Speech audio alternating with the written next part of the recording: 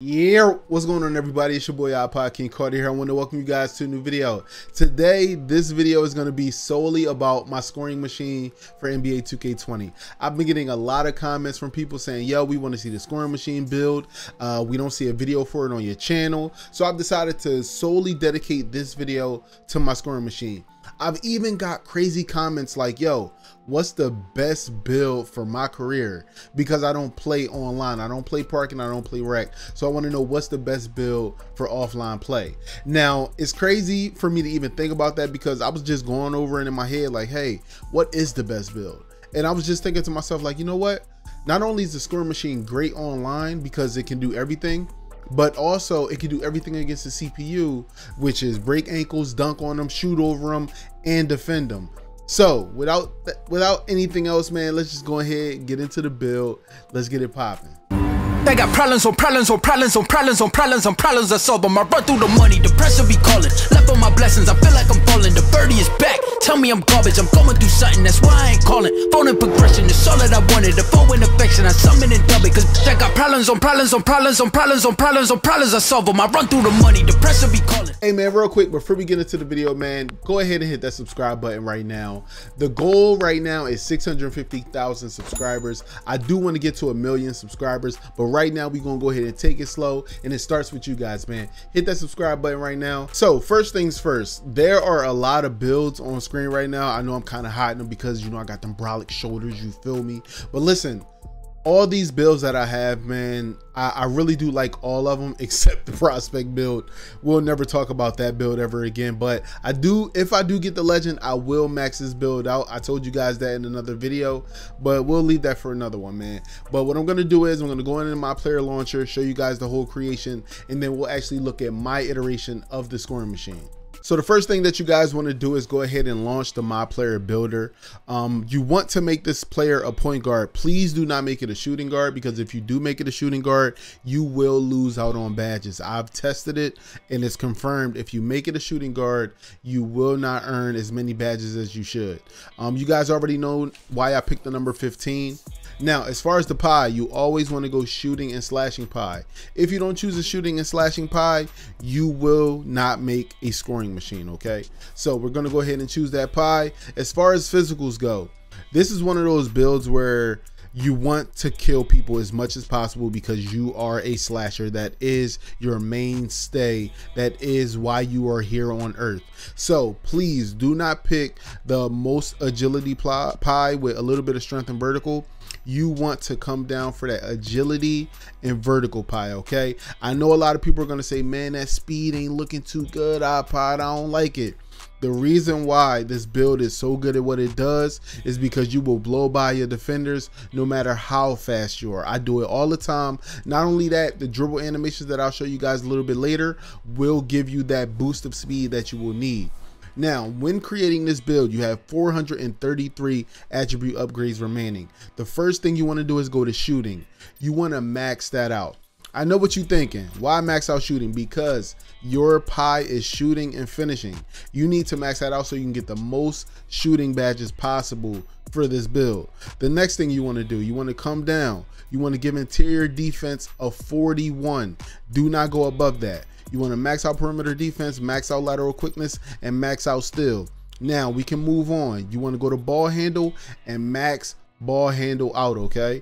Then come over to pass accuracy. You want to put pass accuracy on 80, okay? The reason why I'm telling you guys these intricate numbers is because if you don't do this right, you will create a different build, okay? So what I'm giving you guys is the actual scoring machine attribute layout, okay? Now you want to come up, you want to max out your layup, max out your drive and dunk. You want to go ahead and put your close shot on 88. Okay, you guys listen to me, 88, all right? Do not put it on anything higher, all right? And the rest you want to put into your defensive rebound, okay? That means, I know it hurts, man, 40 attribute points going into defensive rebounding. I know that it sucks, and you know, you're like, oh, I could put that somewhere else. I can max out my pass accuracy, get more playmaking badges maybe. You know what I'm saying? Matter of fact, let me just show you guys what will happen.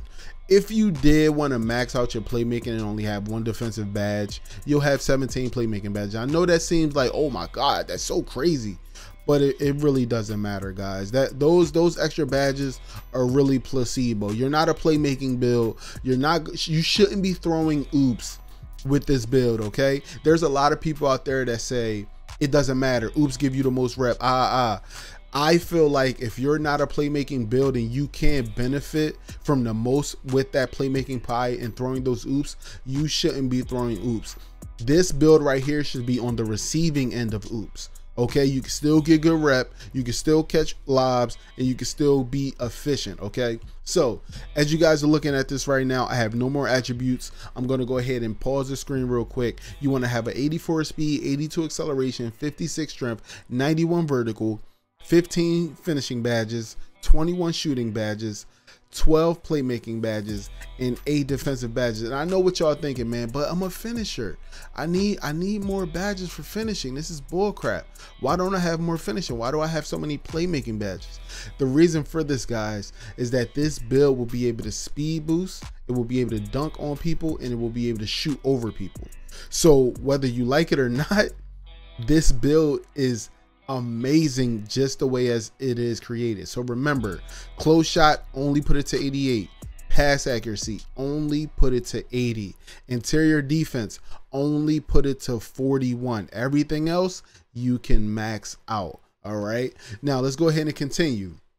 Me, when I'm creating guard builds, I always go with compact. Yes, you can still have a 6-pack, but you won't look burly. You won't look like you're too defined. You won't look like Larry Johnson at 6'5", okay? Now, a lot of people out there will say, hey, I like the stats the way that they are. They're pretty cool where they are, but at 6'3", you will create a different build. You won't create the scoring machine, okay?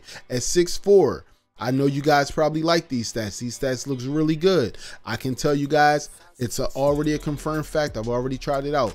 You can create a 6'4" scoring machine. So if you do want to be 6'4", I have no problem with that.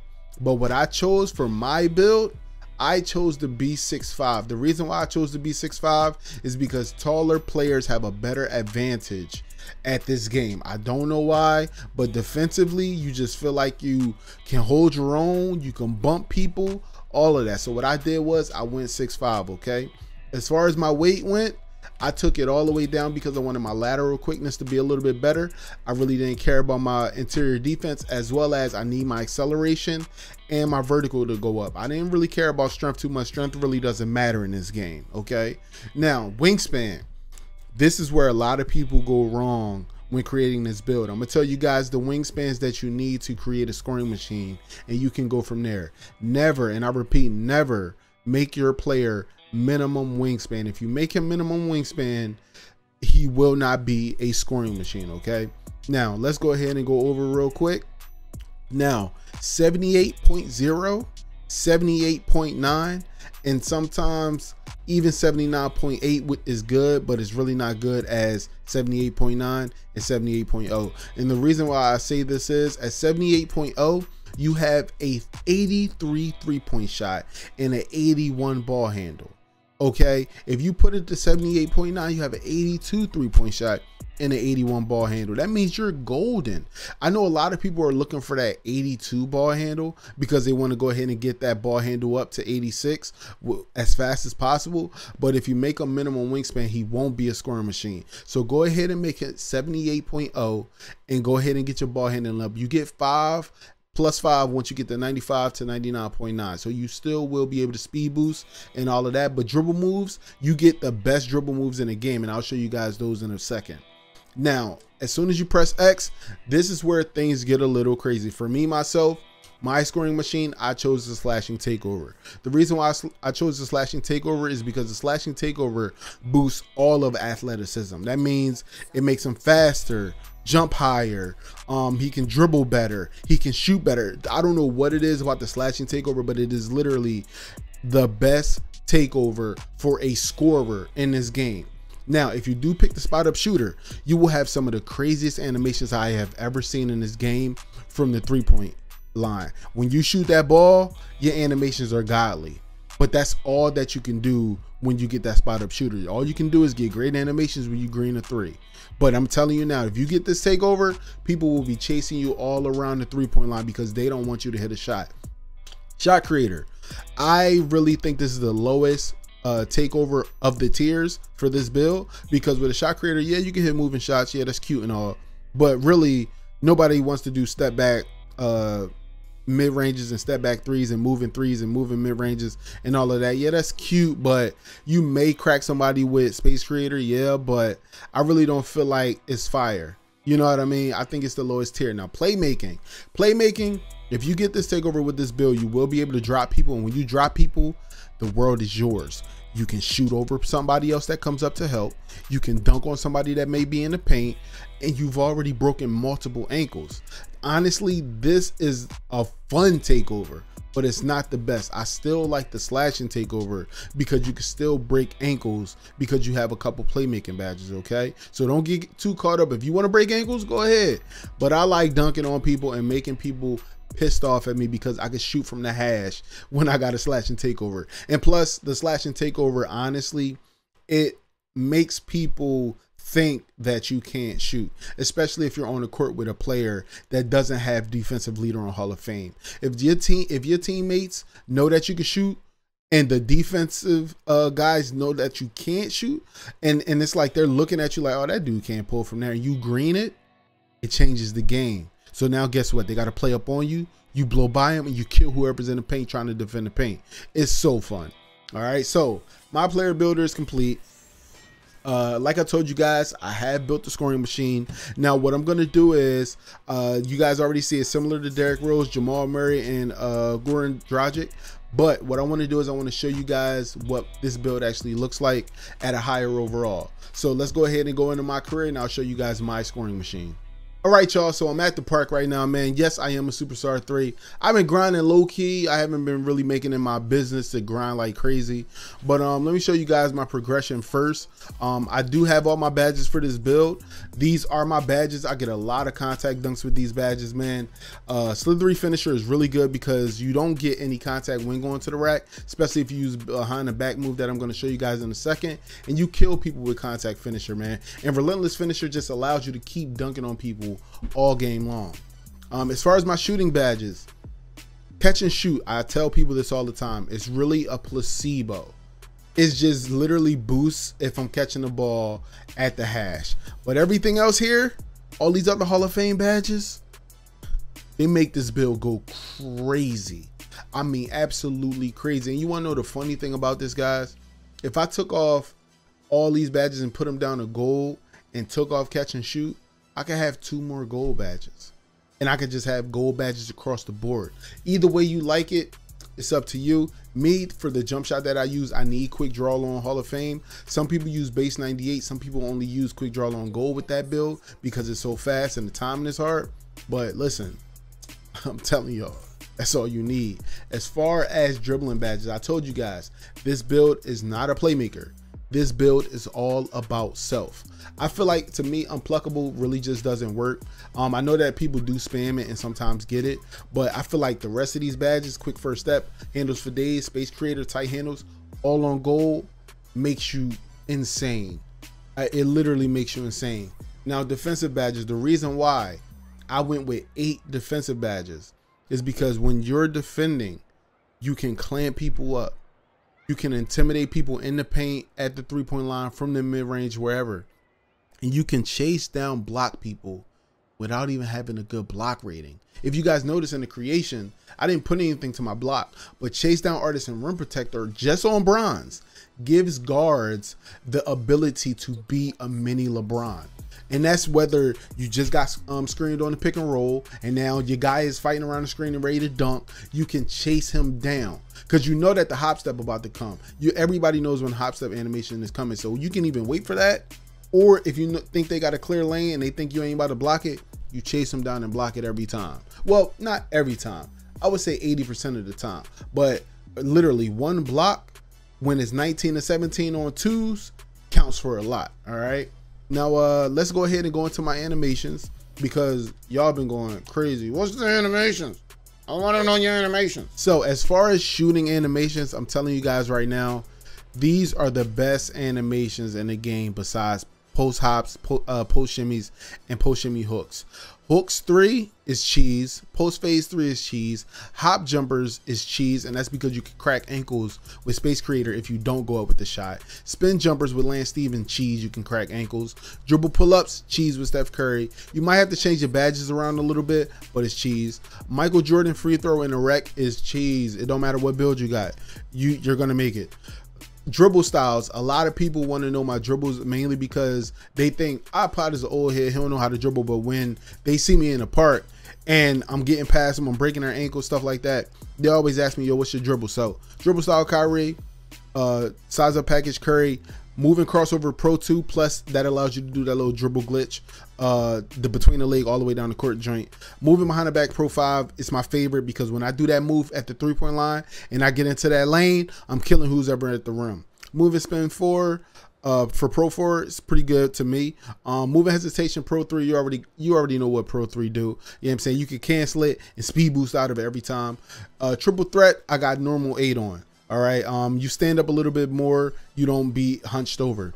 Layups, the reason why I have default swing on and not long athlete is because I like the animations from default swing.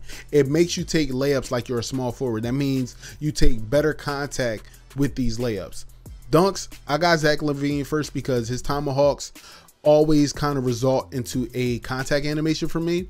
I have Russell Westbrook on because I use his two-hand dunk, and that's the cock back snatch back joint. It just looks mad aggressive. A lot of people kind of move out of the way, and it gives you a flying animation to the rim, just like quick drops off one. Dunks from the baseline, these are the only 2 that I use. And I have athletic front tomahawks if the Zach LaVine doesn't trigger. So if I go up with my left hand on Zach LaVine and I'm thinking like I'm about to get a Zach LaVine animation and I don't, at least I have athletic front tomahawks with my left hand if I don't get a Zach LaVine animation. Sometimes I may catch a Westbrook one, but really Westbrook ain't nothing but Zach LaVine mix with athletic front tomahawks anyway. So I kind of get the best bang for my buck. I don't think you guys really worry about these type of things except for like my jump shot landing. I had peekaboo. Peekaboo is supposed to give you some fire jump shot landing percentage for green. I'm just gonna leave that at that. That's it, guys. I think that I have given you guys everything that you need. For the person out there that commented, I need a great build for my career, this build will be great for you. For everybody else that want to kill people online, whether you want to dribble, shoot, or slash all over people and never have to worry about, oh, am I going to make it? Am I not going to make it? This build is perfect for that. You know what I'm saying? There's a lot of people out there that is asking me about my two-way slashing playmaker. I'm using that build for a rep. You know what I mean? This build right here, the scoring machine, is my having fun build. All right, so I'm gonna go ahead and leave it at that, man. Thank you guys so much for watching. If you haven't hit that like button already, hit that like button. If you haven't subscribed, hit the subscribe, hit the bell, turn on noties, and I will see you guys in the next video. Let me know in the comments any video that you guys want me to make, because hey, I ain't got nothing else to do besides sit in the crib. So why not make videos? And also tune in on Facebook for all my streams. Peace.